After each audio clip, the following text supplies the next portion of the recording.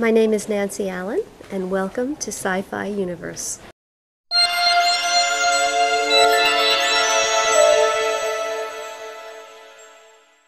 Hello, Miss Nancy Allen. We are today at the Neuchâtel International Fantastic Film Festival, and we would like to know what does fantastic cinema represent to you? Well, I think it's, film is all about illusion and dream and fantasy. This, to me, is the ultimate, because there's really no boundaries, yes? Anything you can imagine, you can explore in this genre. There's no limits.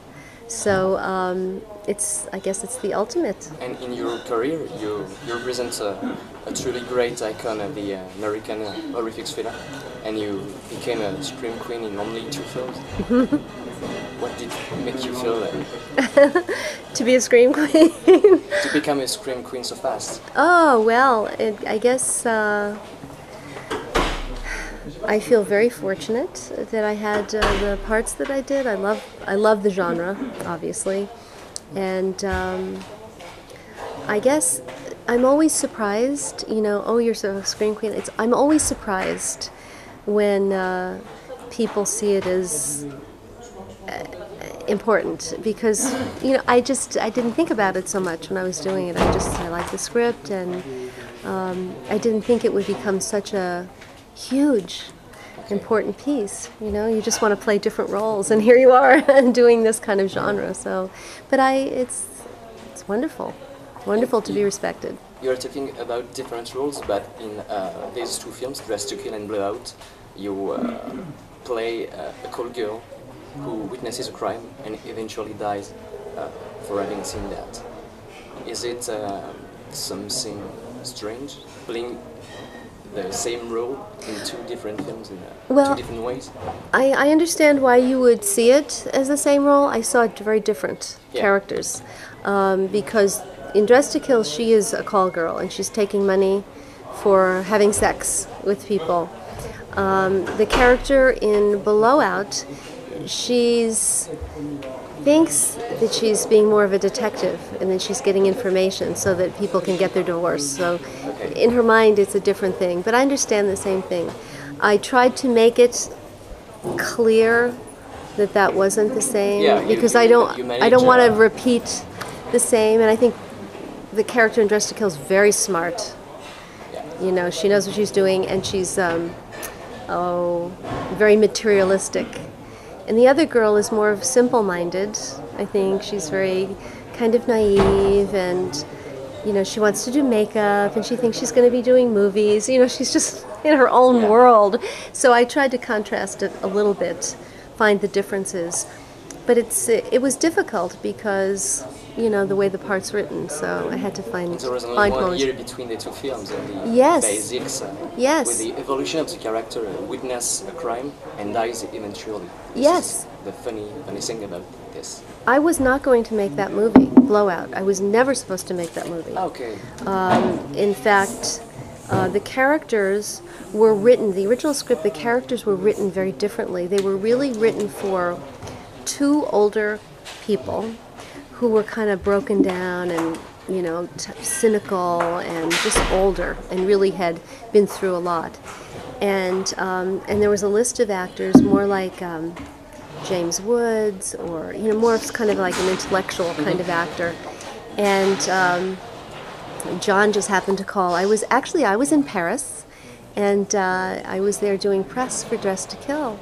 And Brian says, "Oh, John Travolta called, and he wanted to read my new script." I said, well, what are you going to do if he likes it? Because it was not written for some. He said, "Oh, no, it's not for him. He won't like it." So sure enough, he liked it. And I said, "Well, now what are you going to do? Now he likes it. Are you going to tell him no?" And he said, "Well, no, I can't do that. It changes the whole movie." And I said, "Well, he's totally wrong for this character. I don't know what you're doing." So I was arguing with him, and he says, "Oh, you think so? Well, he wants to do it with you. Now what are you going to do?" I said, "Well, I say yes. Of course I'm going to do it." So we then, because it was so different with the 2 of us, we started to do improvisation. to try and now find these new characters. So we worked all these improvisations, and then Brian rewrote the script so it was fitting more to John and I. And did you take part in a way in writing? Well, just in the improvisation, just through to help to find the characters. He used some of, like for instance, the whole thing about wanting to do makeup for movie stars. That just came in an improvisation with John. I don't even know where it came from. Just started saying, yeah, you know, I want to do makeup for movies, you know. Because the couple, John and you in the film, works perfectly. It seems really written for you too. Yeah, no, and then it was rewritten for us, but of course we have such good chemistry. Yeah, John and I, so it worked. Chemistry. Yeah, yeah. And an obligatory question at the end of the out, is it your own scream? It is my scream. Yeah. Yeah. Yeah. You don't want me to scream now. We'll scare everyone. And then I won't be able to talk. And still on Blowout, what do you think of your last sequence with the great deal of emotion, fireworks in the background, this circular traveling, Pino Donaggio's music, it's just... It's magnificent, isn't it? Very, very magnificent, spectacular to watch, and much more beautiful. None of that was in the script originally. It became bigger when the cast changed. I mean, having John Travolta and John Lithgow, what a wonderful actor. He's so tall, you know, he was throwing me around like I was a rag doll, like this. And Brian kept saying, keep tough, strong with her. He says, I don't want to hurt her. But I just have to say, with all of the fireworks and the music, and of course, Vilmos, Zygmunt, the cinematography is beautiful. It's beautiful. Absolutely beautiful. It was shot in front of a blue or green screen? Well, some of it was shot actually in Philadelphia on location. Okay. The closer shots, like when you see him bringing me up the stairs, that's all in Philadelphia. But then when you come in closer and we're on a stage, and then they're shooting. Camera turns around. Yeah, yeah. In only 5 years, you worked with such great directors, Brian De Palma, Robert Zemeckis, Steven Spielberg. Have you conscious? Paul Verhoeven. Yeah. Just the just in the beginning, yeah, yes. Step by step. Yeah. So you were in your early 20s at the time, and how did it make you feel working with these great directors? Well, you know, I have a instinct. It's like when you meet the director, I can always tell, yes, immediately if they're going to be good, because I go a lot on my instinct. I felt immediately safe. And great directors, it's a wonderful collaboration because they are, well, they're creative, they're open-minded, and even though they're very specific how they shoot their movie, they always are open for the actor to tell them more about the character. So if you say, for instance, with Steven Spielberg, we were shooting on 1941, we were shooting something, and he said, now I want you to do this like this. And I said, oh, I was thinking like this. And I said, well, what do you think? He says, I don't know. Let me see. So we did it both ways. He says, you know, you were right. So a good director is a great collaborator. When you work with the sort of mediocre directors, they're very sure, no, only this way, only like this. They have a very narrow view. They're not as confident, I guess. Or maybe not. But I have to say, it's a blessing and a curse to work with right way in the beginning with great directors, because then when you don't, it's terrible. Yeah. You know? The best beginning in a way to do this work of actress. Oh yeah, wonderful. Do you have conscience at the time that these films will become such success?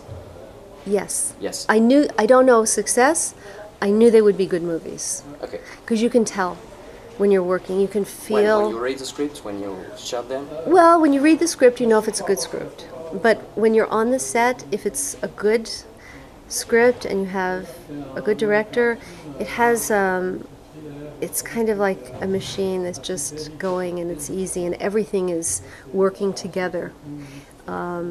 So it feels, organically, you just feel that it's good, and if you're lucky to see a little of the dailies. But, and the difference is when you're not on something, when the script is kind of okay and you're on the set, you can feel it's not working and the lines don't come and it's always harder. absolutely right. So you know, yeah. Yeah. Okay, and so at the time you represented a new kind of beauty in American cinema, truly genuine but not so innocent in your part. So were you aware of your impact on the male sex at the time? No, I wasn't. I'm even a little. Really? No, yeah, no, no. I don't think I was. I think I was. I was insecure, somewhat, and shy a little bit, so I could be more aggressive, more daring in the part than in my own life. Okay, thank you. So now, 1997, you played Anne Lewis in Robocop. Did you know Paul Verhoeven's Dutch work before this part? I knew Soldier of Orange. That was the only one. Then I saw his other movies, and I remember seeing that and thinking, this man is brilliant. Yeah. Brilliant. So I wanted to work with him. Very excited to meet him and possibly work with him. The script was really greatly written. The script was perfect. Okay. It was perfect. I picked up the script and I saw Robocop. I thought, oh, terrible title. They'll have to change the title. Yeah. I'm sure So that you're right. I called my agent. I said, they're going to change this title, aren't they? And so I thought, well, I'll read a little bit and I'll read the rest later. I picked it up. I couldn't stop reading the whole thing, straight through. It was smart.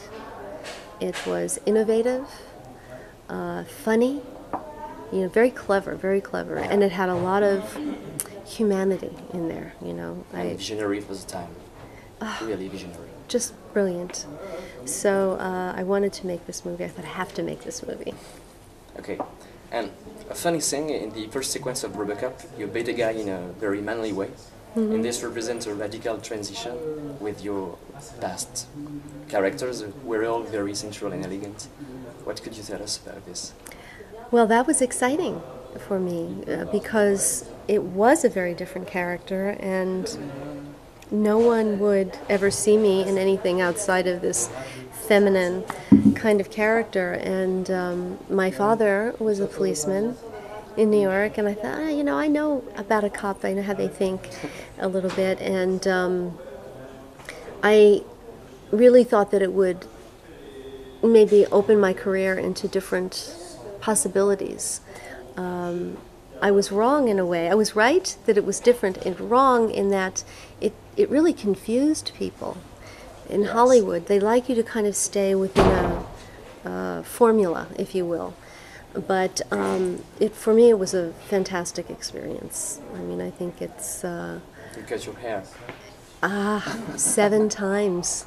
And it was 7 times? 7 times. Because I cut the hair, so I cut the hair and just go shorter and then cut. And I had 7 haircuts from 4 different people. It was the worst hair ever. Ever. It was no hair. It was horrible. And I kept saying, I'm fine. It's okay. No problem. And then all of a sudden I went, oh my God. I couldn't believe what happened. So it was in a way conscious change to change your image. Yes, and I think it was coinciding with I was changing. And it was representative of what was going on with me. I was really transforming myself and who I was. I'd been through my divorce. I'd been through just enough change in my life, and it was really like saying, no, this is who I am. You're not seeing me. Now see me.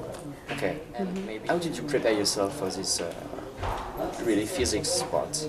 Well, I did go to the police academy, which was wonderful. I got to shoot guns, which I loved. I'd never held a gun before. You know, all my life I grew up, my father always had a gun. He would put it there, and then no one would ever touch it. I wouldn't touch anything.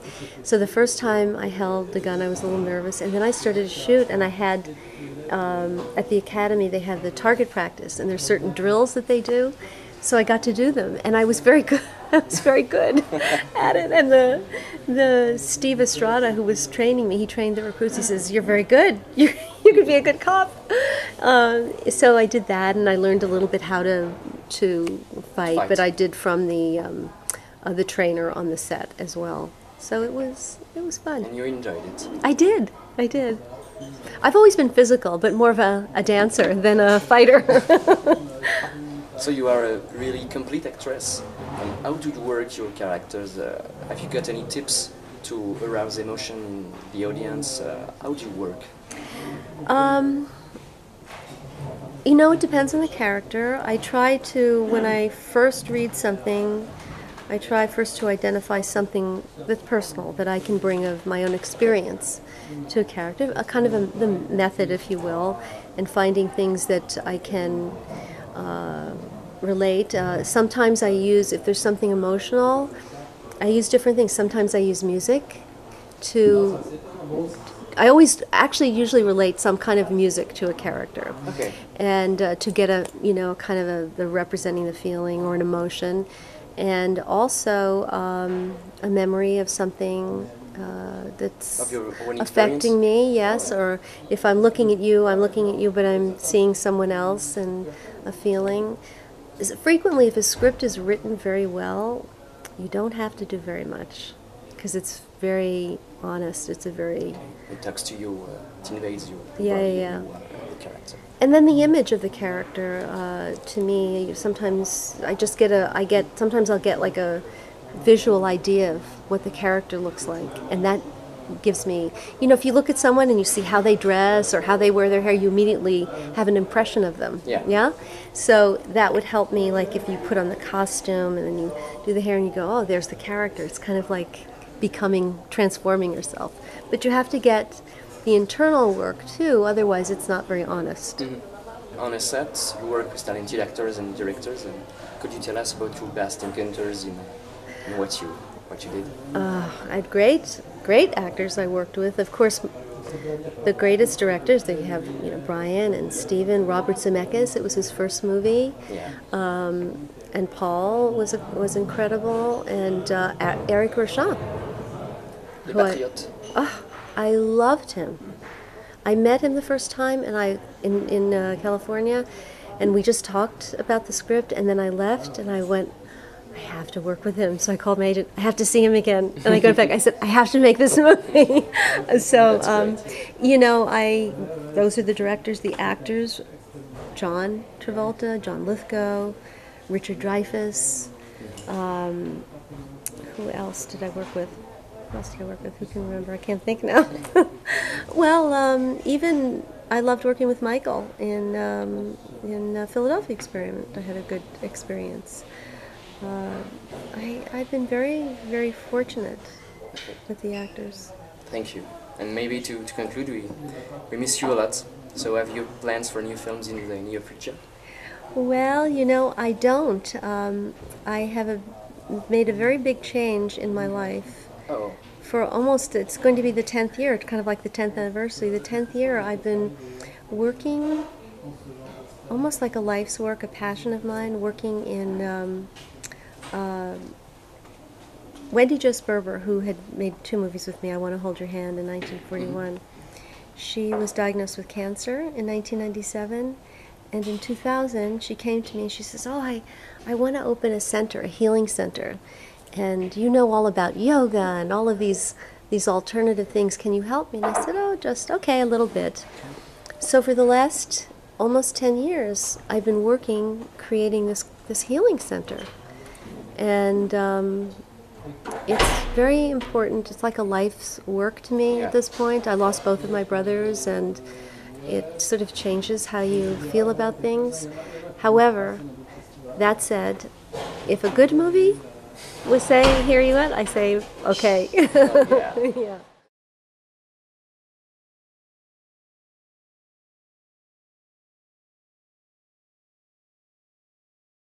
Maybe cinema's changed too, and it's not so good as before. Well, I think it's some good, and then some. I mean, some things are wonderful and innovative and terrific, and then some like that. I don't know if it's on the industry which is changing. I think a little bit. I mean, when I started in the 70s, independent films were the wave. All those directors, all those wonderful filmmakers in that period. And it's a little bit, well, Hollywood's always Hollywood, isn't it? It's always big and You're right. studio, and there's always wonderful young independent directors, and I think that's why this kind of a festival is so great, because you get to see those kind of movies again, you know, which are not the gigantic studio pictures. So Not only blockbusters movie. For yeah.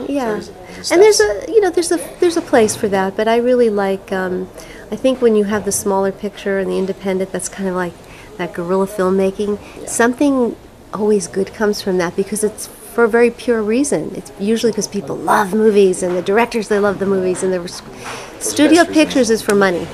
Money. You said everything. Yeah. Thanks a lot. My pleasure.